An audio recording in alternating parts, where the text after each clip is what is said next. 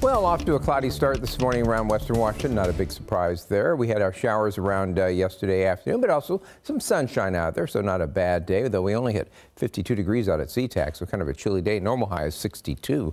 Take a look at the Doppler radar this morning, looking very familiar. We have a few showers around, nothing too severe. Most of the showers out towards the coast in southwestern Washington. And we have convergence zone going on this morning. You can see producing some showers up there, primarily around parts of the northern Kitsap and northeastern Olympic Peninsula, and then spreading out over Whidbey Island, Camano Islands, and on up there towards Arlington and Mount Vernon.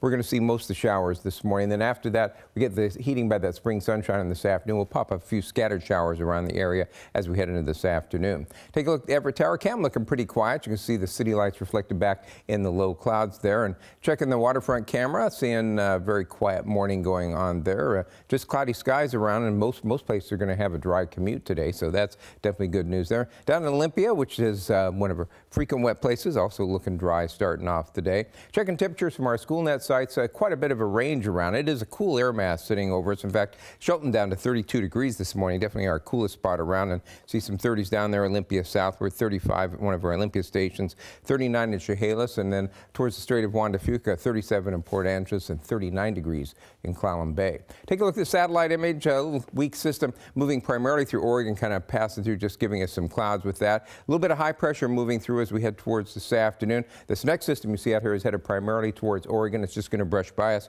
as we head towards later Thursday. And at this point, it looks like tomorrow will be mostly a dry day, just a stray shower during the daytime. And then as Friday, it's going to be dry, it looks like. And then as we head on towards Friday night, still looks like we're going to see that storm system moving in Friday night, which is going to wet things down, at least to start Saturday. But then showers will decrease during the day. And right now, Sunday's not looking like a bad day. In fact, we might push up close to 60 degrees on Sunday, so something to look forward to. Take a look at the forecast. If you're headed up towards the mountains today, well, there's a computer model. Forgot about that. That's just showing a few showers around today, and especially as we head towards the afternoon, we get that little bit of spring heating. Things should kind of die off overnight tonight. Tomorrow, it looks like we just see fewer showers. Those will be mostly in the afternoon, it looks like. And then as we head towards Friday, we're going to be looking for that system to kind of move in here and begin to soak us down. But you can see most of the shower action tomorrow takes place as you head towards late afternoon and early evening.